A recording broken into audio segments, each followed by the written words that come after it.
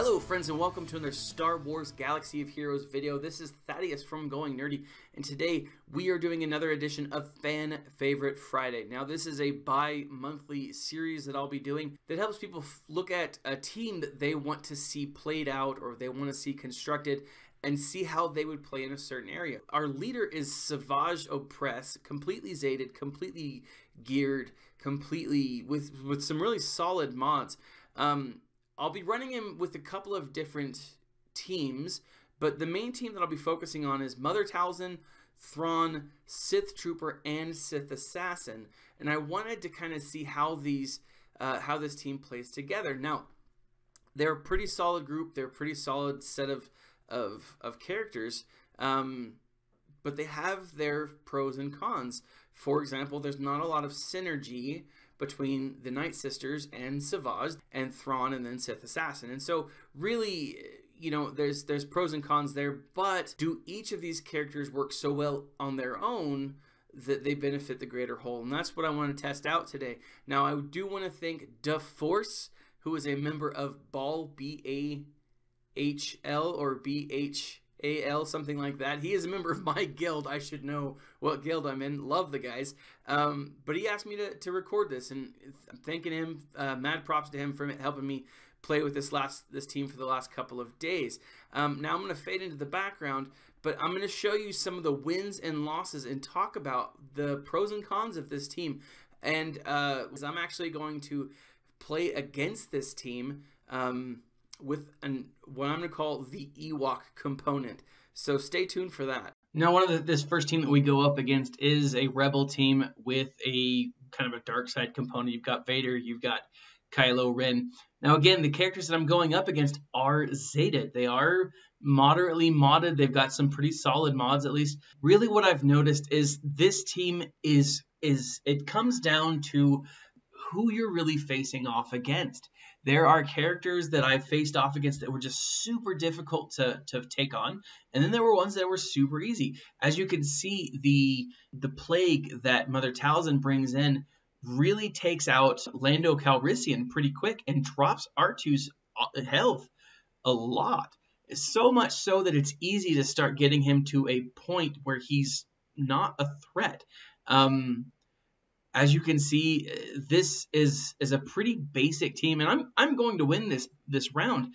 This team doesn't always do this well against some of the other teams that I fought against. As you can see, it's taken me a little less than 2 minutes to get to the point where I've won this match. Now, next on the list is a team that has a little more synergy. We have CLS, Han, OG Han, R2, Baze, and freaking Ahsoka. And what I've noticed is even though they have more synergy, these characters, a lot of them don't benefit the group as a whole.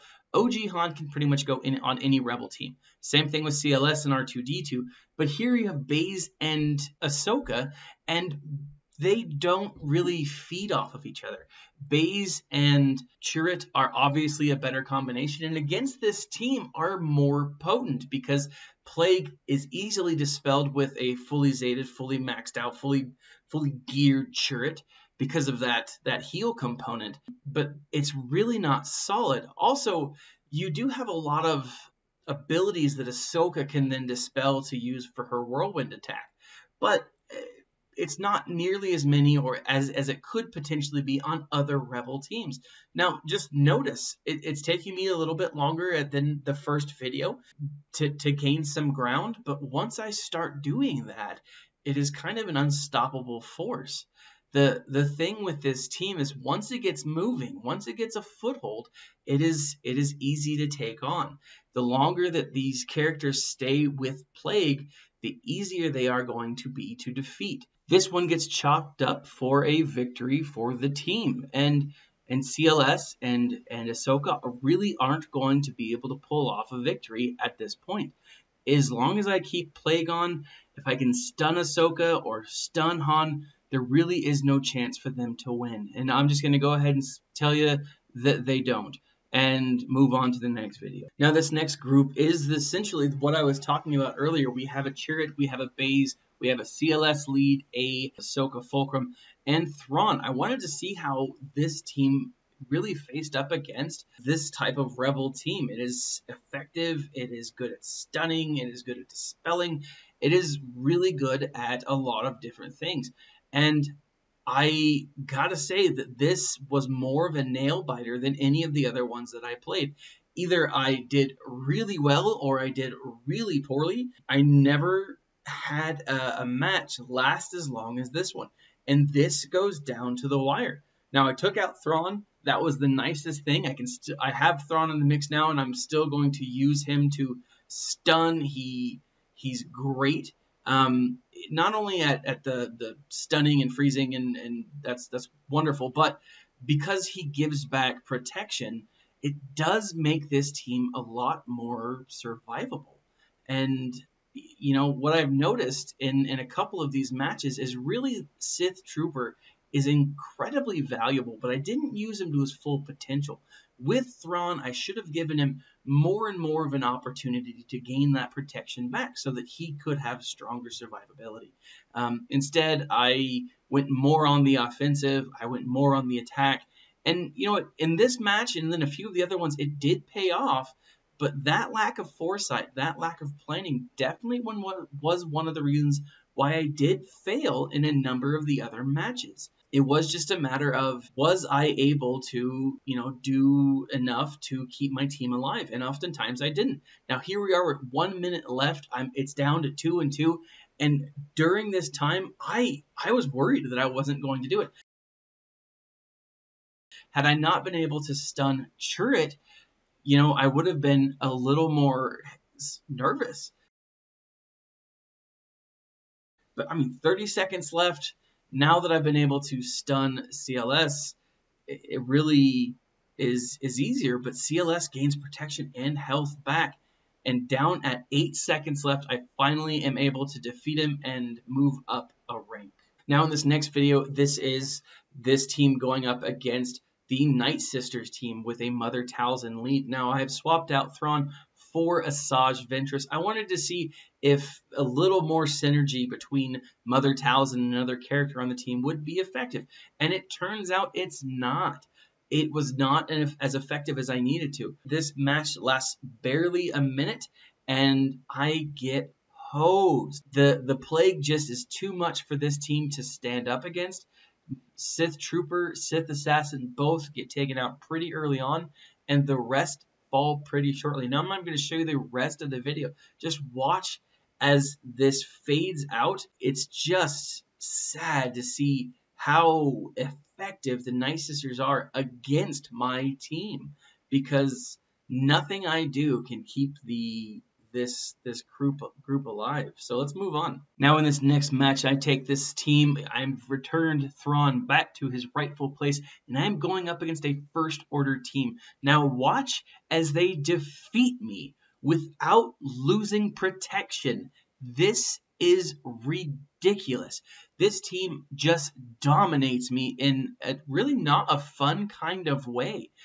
The Kylo Ren unmasked is phenomenal against this team. He just, that taunt that he uses every time, and just the counter attack, it's so frustrating. Now what's funny about this team is First Order Stormtrooper isn't completely geared out. Now he may be zated, he may be maxed out, but he's not geared out. So I'm not even facing up against a Gear 12 Stormtrooper here, but I am getting hosed. Now granted, I am going up against Unmasked Kylo Ren and First Order Panda, First Order TIE Pilot Special Forces, and, you know, really some solid characters, but they take it to me in a way that is most unpleasant. Watch as just time, and I mean, they're not losing any protection, and they're going so often.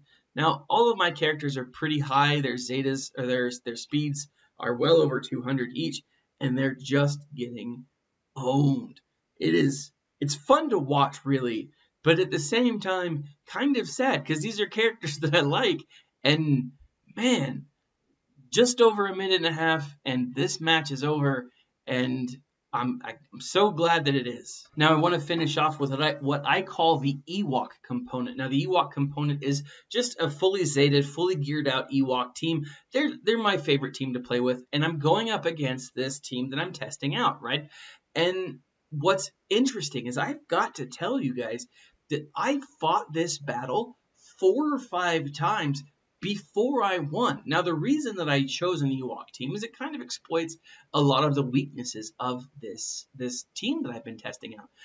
Not all of the Ewoks score critical hits, which makes really Zavage's ability less effective. They get to go often, and there's a lot of turn meter there, and there's a lot of turn meter reduction. And had I not fought this team 4 different times, I really wouldn't have known how to defeat it. And so going up against it is really pretty solid. Now, I've tried it a couple of different times with a couple of different teams, and I didn't necessarily get the same results.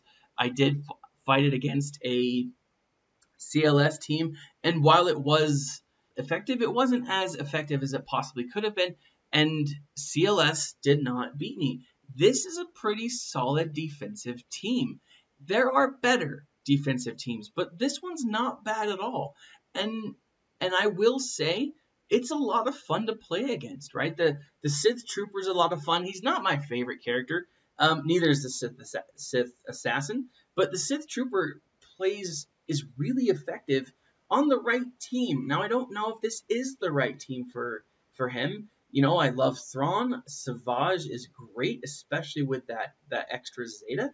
But really, what I found throughout this entire series is the team, the Zavage and Thrawn and the Sith and Mother Talzin are great in the right circumstances. But when you're getting to higher level arena, you're really going to struggle. Now, I put this team up against the Rancor. I put this team up against the heroic tank and really did not do well at all. But it was a fun team to play and a fun team to try out. Now, I'm going to go ahead and close the video, guys. Now, if you would like to have me test out a team, leave a comment in the section below or visit the Discord link in the section below that I'll leave. That's my Discord channel. We have some fun out there. We're not as active as a lot of the other ones, but you can always drop by and say, hey, this is the team that I'd like for you to try out. I do try out the ones that I find the most interesting. Leave a comment in the section below. Let me know what you think of this team and how you would have chosen to play it differently. But leave a comment in the section below. Like, subscribe, share. This has been Thaddeus from Going Nerdy, and as always, my friends, stay nerdy.